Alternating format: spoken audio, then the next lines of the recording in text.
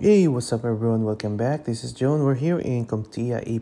Let's go to the CPU quest. Let's start a new.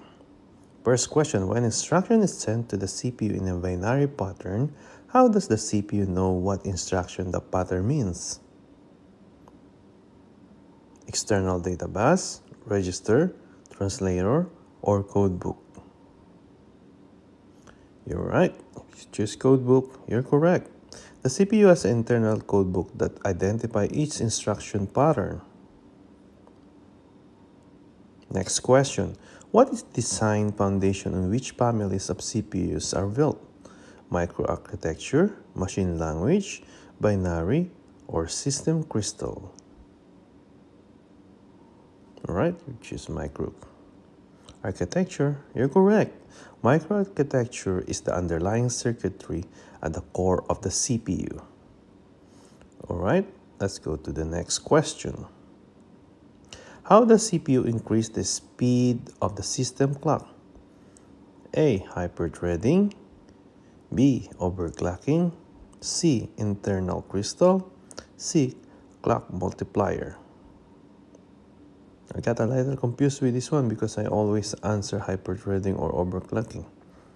So I think let's go for clock multiplier.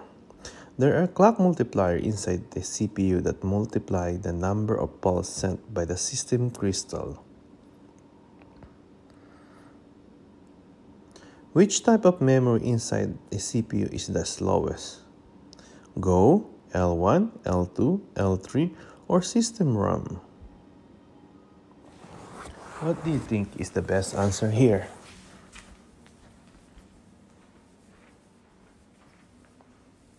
Alright, L3 is the correct answer. L3 is the slowest memory inside the CPU. L2 is faster than L3 and L1 is faster than L2. Right, question number 5. Which is a common Intel socket? 1151, AM4, TR4, or AM3+? What do you think is the best answer here? Alright, choose 1151. You're correct. 1151 is a common Intel socket. Intel sockets usually are numbered, where is a AMD socket tend to have letters or letters and numbers. Last question for today. When installing a CPU, protect it with what?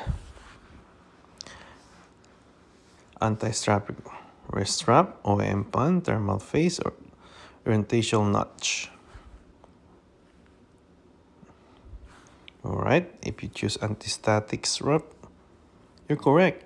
An anti-static wrist strap protects chips and electronics from electrostatic discharge. Alright, that's it for now, and thank you for watching. Bye for now.